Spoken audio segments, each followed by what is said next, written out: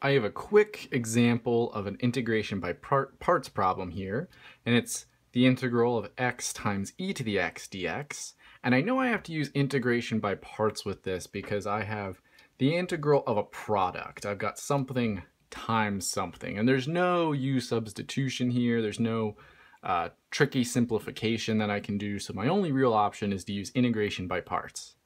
And to do that, I need to pick my u, and I need to pick my dv. And I have to be mindful about this, because I can't just pick u.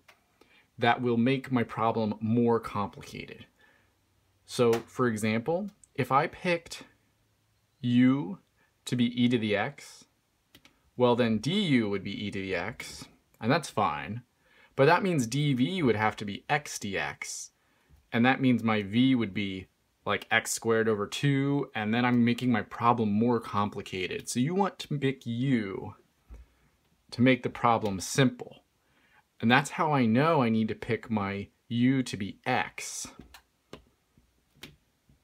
and my dv to be e to the x dx. And that's simply because if u is x, that means du is dx, and I'm simplifying things. Remember, I take the derivative this way, and I take the antiderivative that way. And the antiderivative of e to the x dx is simply e to the x. And now I follow my integration by parts formula. It's uv, and I like to draw these arrows. Some people don't, some people do. Some people switch the order of u's or v and dv here, but it doesn't really matter. The formula says uv, so that's x e to the x minus the integral of v du. And I just have one more simple antiderivative to do. The antiderivative of e to the x is e to the x. And since this is an indefinite integral, I need to add plus c.